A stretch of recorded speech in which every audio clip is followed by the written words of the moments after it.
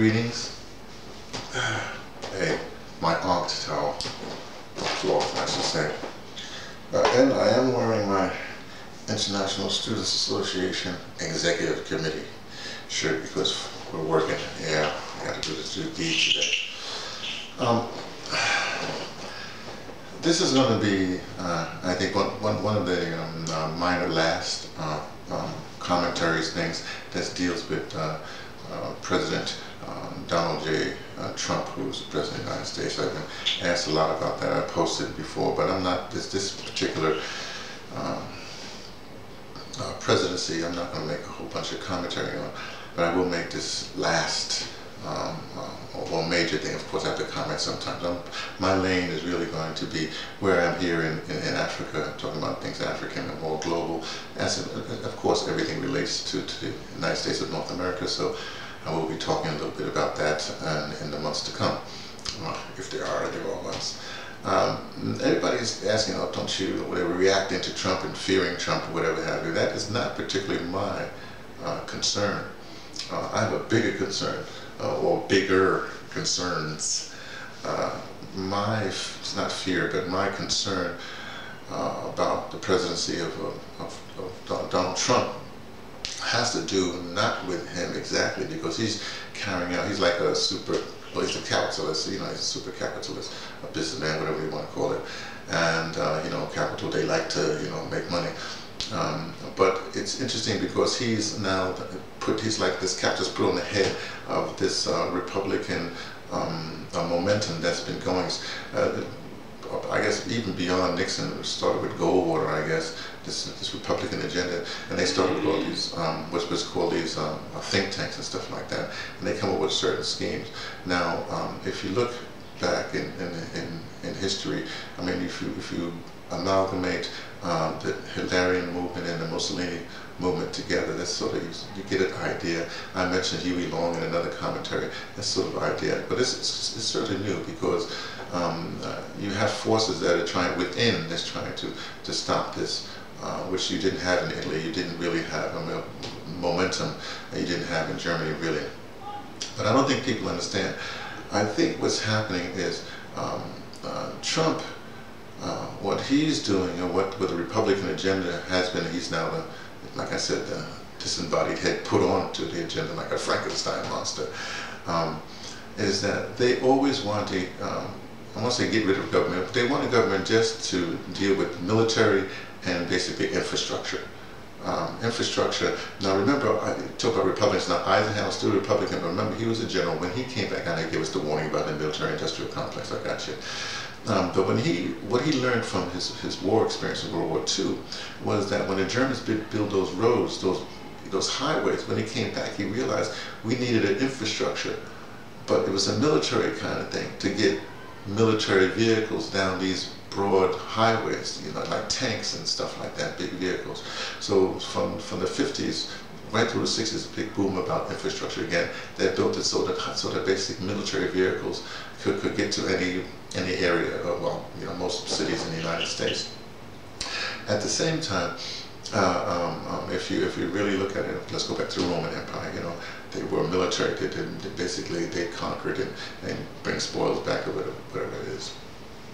Well, the thing is, if Republicans get rid of all these other kind of programs and just deal with the military and infrastructure giving people's jobs, military to protect interests, to make sure the citizenry stays in line, and also for military ventures abroad. We'll get to that in a bit.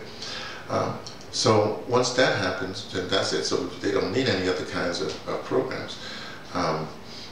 So my biggest thing with Trump is not Trump, but it's his Vice President Pence. Pence is thoroughly in that momentum. Trump is just, like I said, a disembodied head that was put onto that body. So the biggest problem is not Trump. That's not the biggest fear. It is actually the Vice President Pence. This guy's whatever. And if you notice that Trump has surrounded us with a lot of generals, you have to figure out who's picking those generals. You know, just like Obama had the bankers around him, and they had Citicorp or whatever pick those bankers. So you have to look who's picking the bankers. The generals. So Barack Obama was the bankers. Donald Trump is bankers and also people who want to dismantle certain programs that, you know, that they're not interested in. So there's the biggest problem, and we have to deal with that. There's one more thing that we should stay on the military and going abroad. We had a devastating blow with our president, the brother President Barack Hussein Obama, because what he did, as I mentioned in another commentary, and I'll try to list it, he basically broadened the military presence in the continent of Africa. Let's call it the mother continent, the resource continent. So basically, the United States military is all over Africa and they can get resources anytime they want. Think about that. And that's the doing of Obama, and also other things. Obama getting rid of habeas corpus, and a bunch of other things. So Donald Trump can now take those programs that he put in place or that expanded, and he can use that in his arsenal of doing stuff. So there's the biggest problem. Now, I guess one more thing I just need to say, people, I don't want to leave people hopeless or whatever. You have to do something. My thing is, since I'm on the continent of Africa, I have to do stuff here, and it's going to be a long road. And when I say stuff here, commentary and alert people. Like I said, I'm the International Students Association Executive Committee. So international students have to deal with that and change people's minds, because this is not a physical thing. This is a mental thing. We have to change our minds and our way of working. And certainly it's not to react to everything that theDonald and his boys do. That's not going to do it. We have to have your own program. I think the most significant protest that's happening right now is actually, interestingly enough, the